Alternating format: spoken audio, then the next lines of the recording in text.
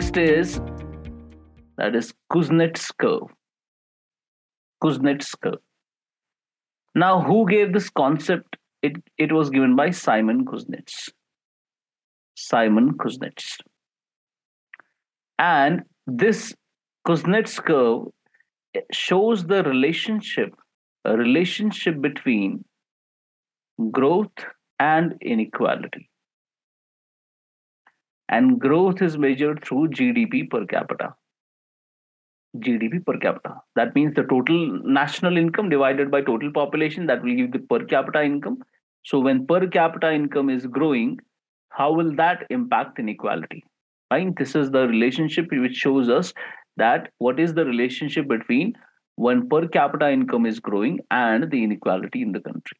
Fine, inequality in the country. Now let's look at the relationship. According to Simon Kuznets, the relationship between the growth and this particular inequality, concept of inequality, let me make the graph. So here you have inequality on the y-axis, and here you have GDP per capita. That is growth, okay?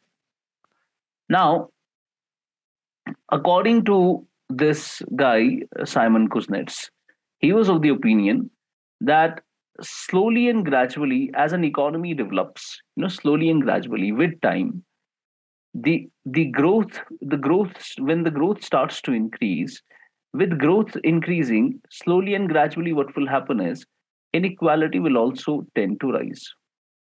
जैसे जैसे growth हो रहा है, as and when you're growing, the inequality will tend to rise. So inequality is rising. Growth भी हो रहा है, inequality भी हो रहा है. Fine. There is higher growth, higher inequality. Higher growth, higher inequality. Like this. Until a point reaches when you're growing to a continuously longer period of time, until a point reaches that inequality slows down and inequality stops. That means there is no further increase in inequality. Later on, you continuously keep on growing. When you continuously keep on growing, the inequality will start to come down. The inequality will start to come down. Fine. So that is the concept of Kuznets curve. This is the Kuznets curve. This is the Kuznets curve. And it is the inverted U curve, also known as inverted U curve. So it is an inverted U curve, the Kuznets curve. So it is like this. As and when the economy develops, according to Kuznets curve, inequality increases. Inequality increases, but later slows down and reduces. Slows down and reduces, creating an inverted U curve. How to explain the curve?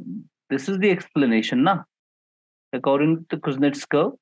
If you want the practical explanation, as and when economy grows, inequalities also grows. In India, we have seen it. जैसे कि India में we have seen after 1990s a higher growth rate, but we have also seen higher inequality in India. Slowly and gradually, if India starts to, India is growing for the next 50 years, you'll see that inequality will slowly and gradually come down. This is how you have to explain it. It's not necessarily that it will happen. It is just a hypothesis.